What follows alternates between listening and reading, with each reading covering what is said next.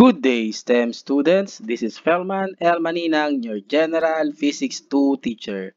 Ang teacher sa kalam na may alam.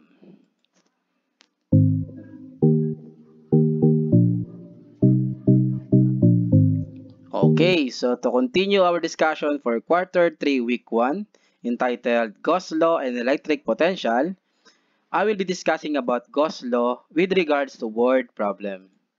So again, balikan natin. Gauss's law, also known as Gauss's flux theorem, is a law relating the distribution of electric charge to the resulting electric field. In its integral form, it states that the flux of electric field out of an arbitrary closed surface is proportional to the electric charge enclosed by the surface, irrespective of how the charge is distributed. So ito lang yung simpleng equation niya. Lason, simple. Pero yan. So we have the electric flux. Ang unit niya is Newton meter square per coulomb is equal to enclosed charge. This is the charge inside our Gaussian shape. Ang unit niya is coulomb, but there are instances na naka-microcoulomb or millicoulomb. So you have to convert it first to coulomb. So yun muna dapat yun bago nyo i-perform yung equation. Over epsilon naught. So yun yung basa dyan. No?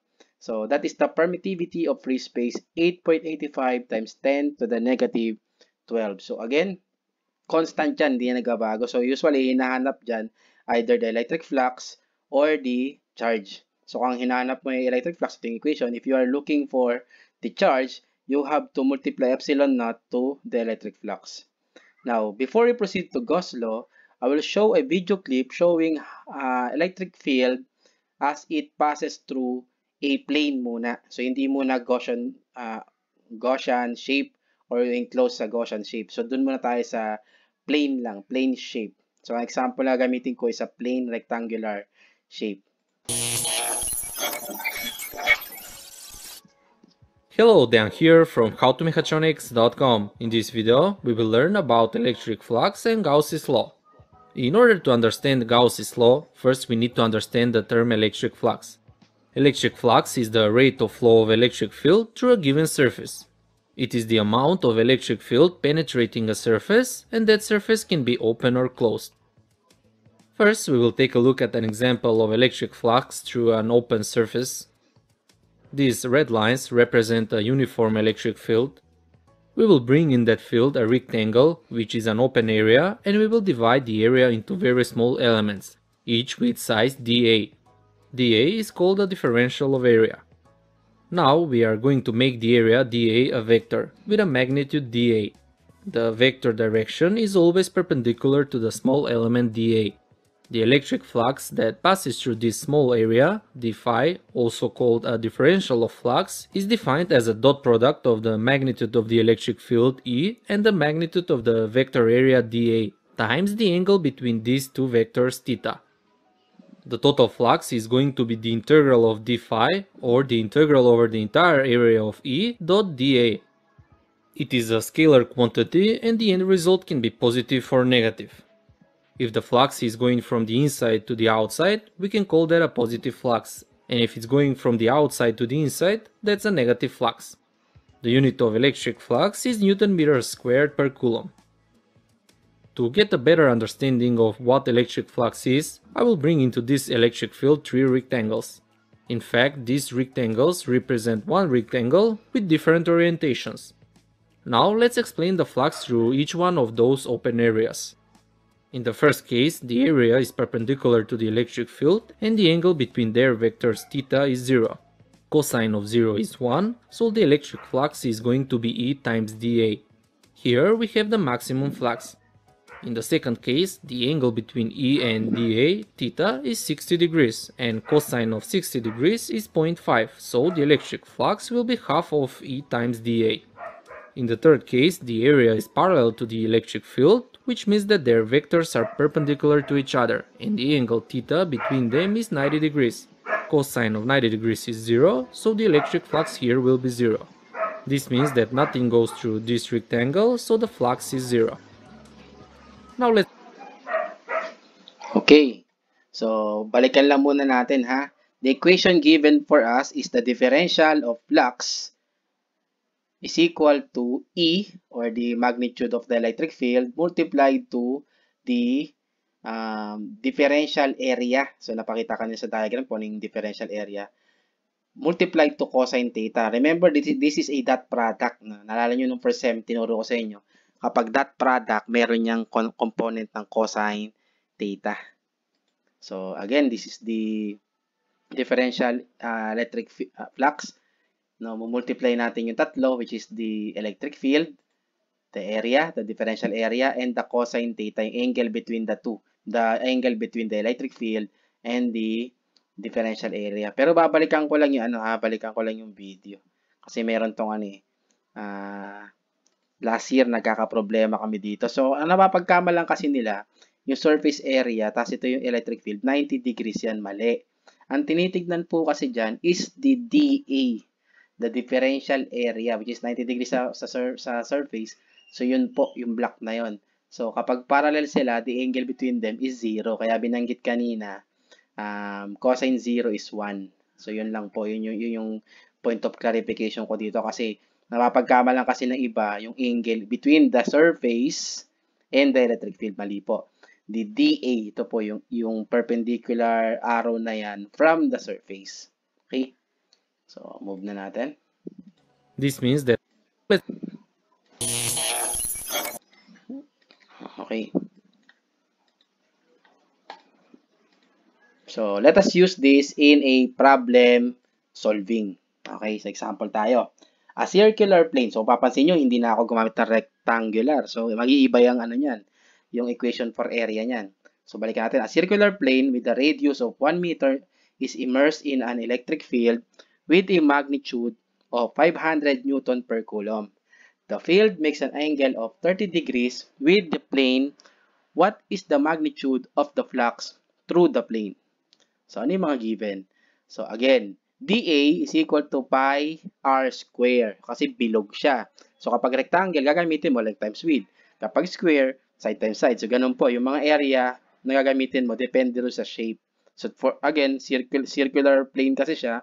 So, pi r square, that is 3.14 times 1 times 1, equivalent to 3.14 meters square.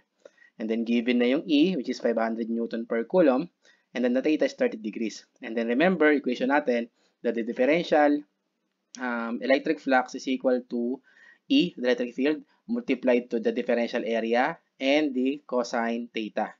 So, multiply mo lang yung tatlo. 500 Newton per coulomb multiplied to 3.14 meters square multiplied to 0.87. 0.87 is cosine 30. 0.866 kasi yun eh. So, round off natin, 0.87. Pag multiply natin tatlo, we will have 1,365.9 Newton meter square per coulomb. So, madali lang naman siya, di ba? Kapag ang pinag-uusapan lang natin ay the differential electric flux. Depende sa shape. Yun lang yung magkokos ng problema dyan. Ano pa yung shape na binigay sa atin? Mag-iiba-iba kasing equation area niyan.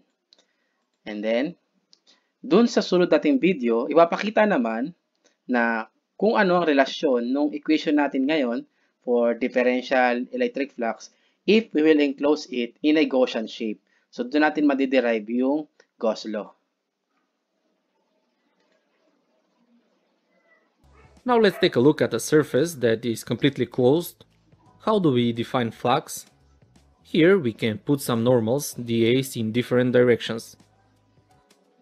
By convention, the normal to the closed surface always points from the inside to the outside. Now we can calculate the total flux going through this closed surface. The total flux is equal to the integral of d phi over the entire surface, which we write as the integral over the closed surface of E dot dA. The total flux can be positive, negative, or equal to 0. If the same amount of flux is entering and leaving the surface, we have 0 total flux. If more flux is leaving than entering the surface, then the total flux is positive. Opposite, if more flux is entering than leaving the surface, we have negative total flux.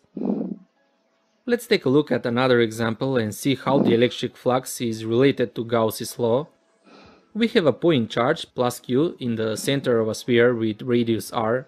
Now we will take a small segment dA, which vector is perpendicular to the surface and is radially outward. The electric field generated by Q at this point is also radially outward. This means that dA and E anywhere on the surface of this sphere are parallel to each other, and the angle between them, theta, is 0, and cosine of 0 is 1. The differential of flux through the small surface area, d phi, is equal to E dA. The total flux phi is going to be the integral of d phi, which is the integral over the closed surface E dA. The magnitude of the electric field everywhere is the same because the distance from the charge is the same at each point, so we can pull that out of the integral and we are left with E times A. The total area of the sphere is 4 pi r squared, and the total flux through this closed surface is simply E times 4 pi r squared. From the previous videos, we know that E is equal to K times Q divided by r squared, which is equal to Q divided by 4 pi epsilon naught r squared. Here we can cancel out 4 pi r squared and we can notice that the total flux is equal to Q divided by epsilon naught, where epsilon naught is the permittivity of free space. The flux doesn't depend on the distance r, we would get the same result no matter the size of the closed surface around the point charge.